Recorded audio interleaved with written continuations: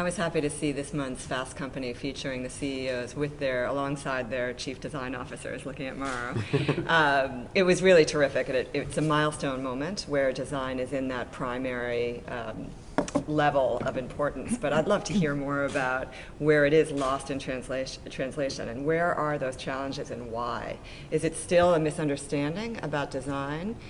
What is it that's keeping design from being truly up there? Sometimes it works, but other times it doesn't. You've got to have, you brought this up, why designers, you've got to have a leader who's going to put their neck on the line for design.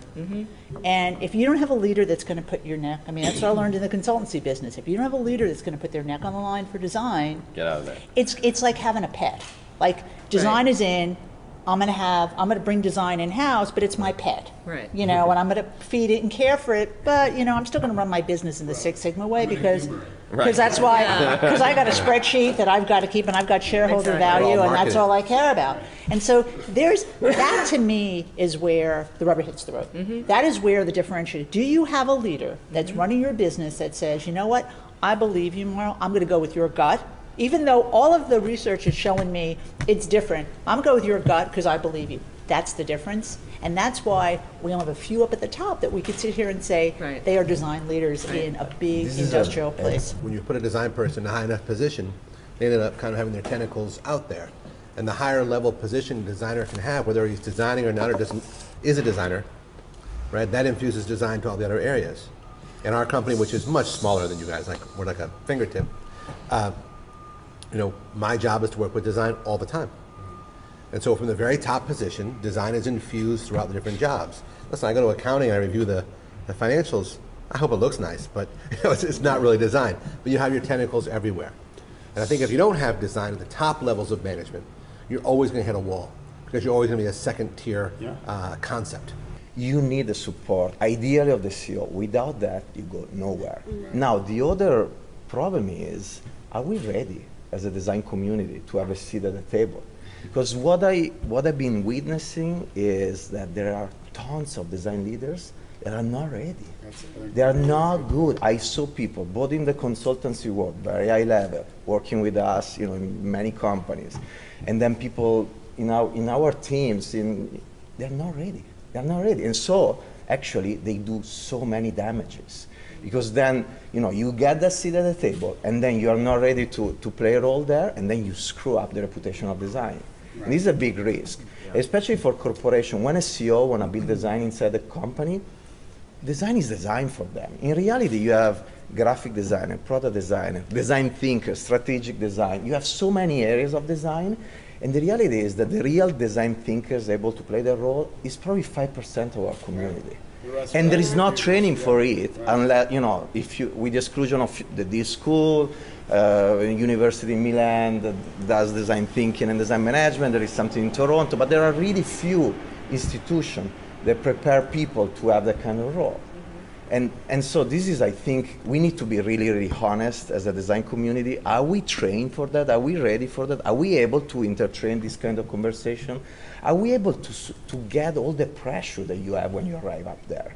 Because I saw so many leaders, design leaders, they cannot stand the pressure that our marketing leaders or other functions have. We go into a lot of organizations. We've got COOs, we've got guys like you who are strong advocates for design, and yet the organizations that are buying our services, that are taking products to market, they're looking for us, the outsider, to tell them why it's valuable. And you know what? The sad truth is, most cases we don't have the stories because when we work with clients, they're not going to share them with us. You guys have the stories. You guys are the ones that can start to show in very diffuse and broad ways and in very specific ways on specific product choices and business choices where and how design has helped to create value. And we're not doing a good job of it. I know it because every day it's on my shoulders when I go into these organizations. It's not, the CEO may say, great, we're a design innovation focused company, now that's our strategy. We've got innovation design people, we're good, I'm gonna go get lunch. And a bunch of other people aren't changing their behavior yet. And that's where cultural things can have a difference, because one of the things we're working with a lot of our private sector clients on are working outside their core business in less competitive spaces, doing partnerships in education and other areas, because you can exercise the same muscles. You can bring people into a space where there's a lot of enthusiasm for common goals, and they can learn about a design process without necessarily having to tear up their spreadsheet yet, without having to rip up their product requirements, without having to disrupt their engineering process. And we're doing with GE, working in East Africa, we're doing it a lot of places, and I think we have to find those missions that allow us to take people, particularly middle management, offline and into spaces where they can collaborate safely. And B, we need your help at this moment when design may have a seat at the table. How is it making a difference, and how is that meaningful? You know, we know that Nike and Apple are sort of self-evident for that, but that's not you can't walk into GE with a story about Nike and win business. I think one of the main problems these days is also that design as a word is sort of, I call it like a chewing gum. You can stretch it in all directions, but it's not really defined. So, I mean, do I call a designer a creator, an innovator, a catalyst? So there are so many definitions and words. I think most important is also that a company identifies themselves. I mean, we, for example, have values like ethics, aesthetics, ecology, economy, and that's what we talk about. We talk about the philosophy, and that's in our DNA. Design is just, from my point of view, is almost blurred these days and really hard to point down. And that's where misunderstandings happen. So it's more of finding a direction, not just the word for it. It's, you know, whether you employ a designer, you want to create something. What do you create? Do you create a marketing strategy? Do you create a product?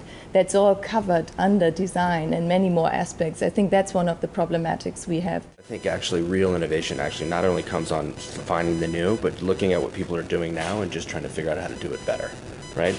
Because the phone's been around for a long time, communication's been around for a long time, but how can you improve upon that remarkably is something that I like to think about. And I'm a designer by trade, and I'm running a company within Samsung, and I think the stakes in emerging technologies right now for what design is are very, very high, right?